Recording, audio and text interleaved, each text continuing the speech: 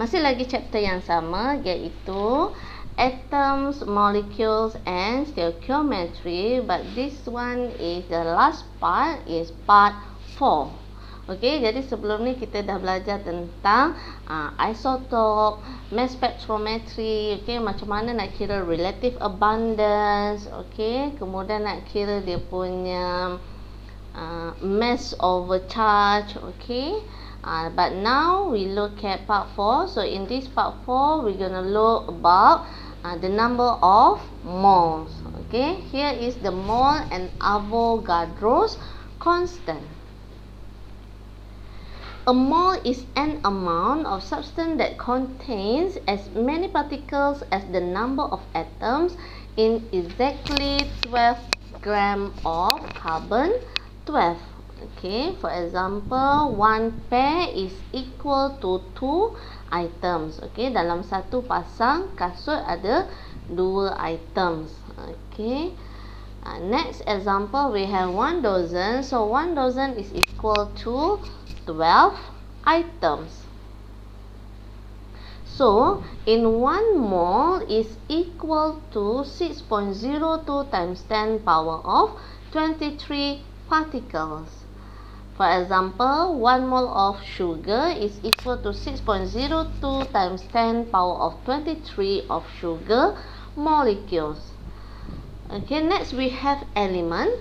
Okay, element of copper. So in 1 mole of copper, okay, we have 6.02 times 10 power of 23 of copper particles, and is equal to 6.02 times 10 power of 23 of copper atoms.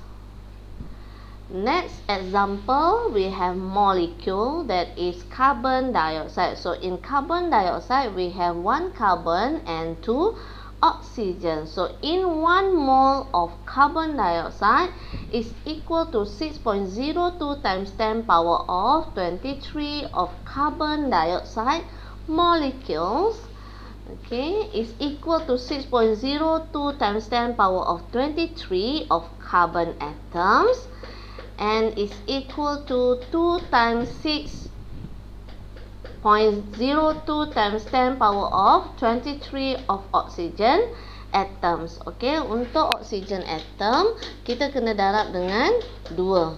Okay, ni untuk oxygen atom, because in carbon dioxide molecule kita ada 1 carbon and 2 oxygen atom.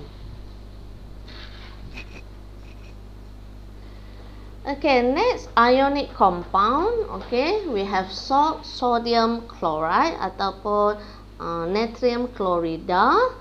So in sodium chloride, okay, 1 mole of sodium chloride is equal to 6.02 times 10 power of 23 of sodium chloride particles, okay, is equal to 6.02 times 10 power of 23, okay, of sodium ion, is equal to 6.02 times 10 power of 23 of chloride ions, and equal to 2 times 6.02 times 10 power of 23 of ions. Okay, jadi yang last sekali kita darabkan dengan 2, sebab ion ni dia ada 2, satu sodium ion, satu lagi chloride ion. Okay, kalau dia tak spesifik, so kita gabungkan ada 2 ion, so darab dengan 2 lah. So untuk number of mole, 1 mole sama dengan Avogadro Constant. Okay, tak kira lah untuk particles, atom, molecules and ions. So Avogadro's number, okay, is equal to 6.02 times 10 power of 23. Okay, the Avogadro constant, and A is defined as the number of particles in 1 mole of a substance. Okay, the symbol of Avogadro's number is Na. Okay, and chemists use the Avogadro's number to define mole. Okay, jadi kita akan gunakan Avogadro's number to define mole. Okay, in a relationship between the number of moles with a volume of gases, number of particles and mass of substances. Okay, so ini adalah conversion ya. Kalau daripada number of mole nak tukar kepada number of particles, okay, kita darab dengan Avogadro Constant. Okay, dan sebaliknya. Okay, kemudian kalau untuk tukar kepada mass of substance, okay, kita darab dengan AROMR, okay, iaitu relative atomic mass or relative molecular mass, or sometimes we call it molar mass. Okay, jadi molar mass tu dia boleh jadi relative atomic mass ataupun relative molecular mass. Okay, kalau daripada number of mole nak tukar kepada volume of gases, kita darab dengan molar volume. Okay, yang 22.4, 24, okay, depends on STP, standard temperature or pressure and pressure, ataupun in room condition. Okay,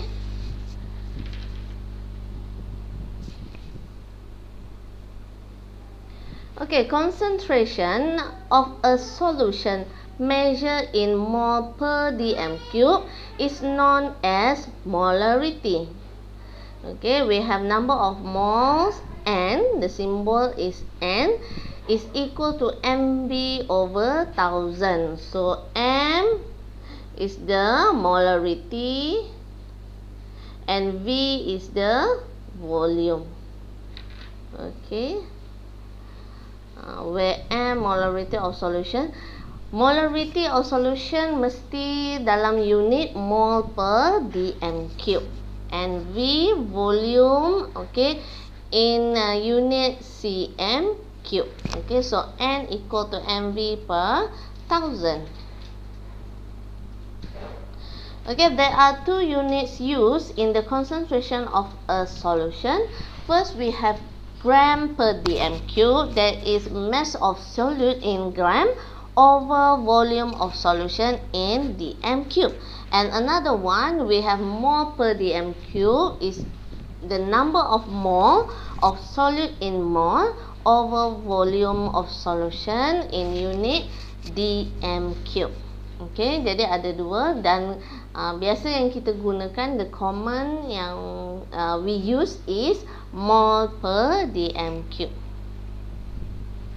Okay, next we have question here, STPM 2017. Okay, so the nuclear number of an isotope of element X is 64.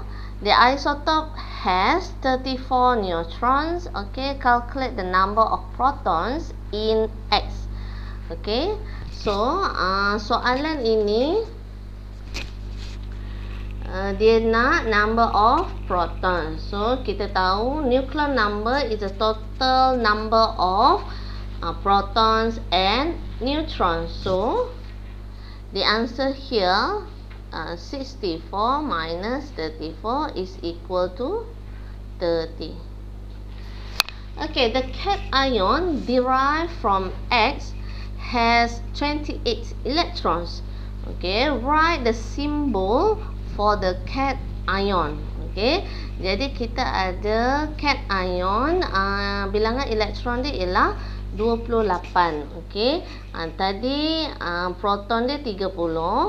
So 30 tolak 28, okay, means dia kurang 2 elektron. Okay, maksudnya dia dah release 2 electron. Okay, bila release 2 electron, it become cation, positive charge. Okay, dekat sini soalan kata write the symbol, okay, for the cation. So symbol dia sekarang kita ada X, elemen dia, kemudian cation, the release 2 electrons, so 2 positive. Okay, the charge is 2 positive. Okay. Okay, the mass spectrum of element X is shown below. Okay, determine the relative atomic mass of X. Okay, cara nak kira relative atomic mass, kita gunakan formula. Okay, formula dia 100 times 64 plus 66 times 56 plus 8 times 67 plus 38 times 68. Okay, over 100 plus 56 plus 8 plus 38. Okay. Okay, jadi cuba kirakan berapa dia punya relative atomic mass. Okay, already get the answer? Okay, the answer is 65.43. Okay, that is the relative atomic mass of X. Okay, an impure sample of X is treated with an excess of sulfuric acid. Write a balanced equation for the reaction. Okay, jadi kita tahu X tadi ialah kumpulan 2 sebab dia punya charge ialah positif 2. So, kumpulan 2 dalam bentuk metal atom plus sulfuric acid. So, produce XSO4 plus H2.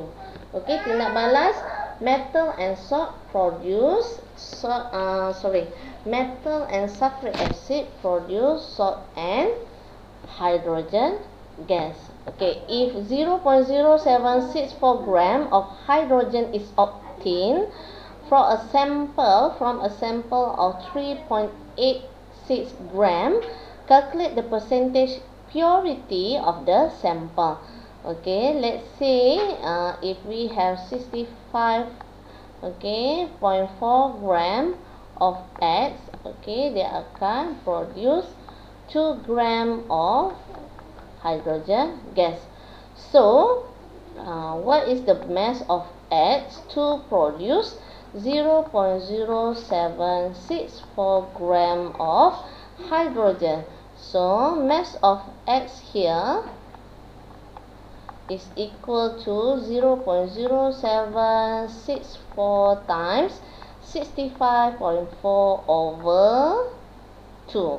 Okay, is equal to 2.50 gram. Okay, ini mass of X. Okay, yang digunakan. Kita nak kira pula dia punya percentage purity. So, daripada 2.5 over 3.86 times 100.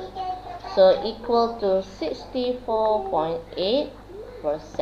Okay, so the percentage purity of the sample is equal to 64.8%. Okay. Okay, that's all for chapter 1. Jadi kita dah habis keseluruhan chapter 1 for semester 1. Okay, see you in the new chapter. Okay, in the next video. Bye.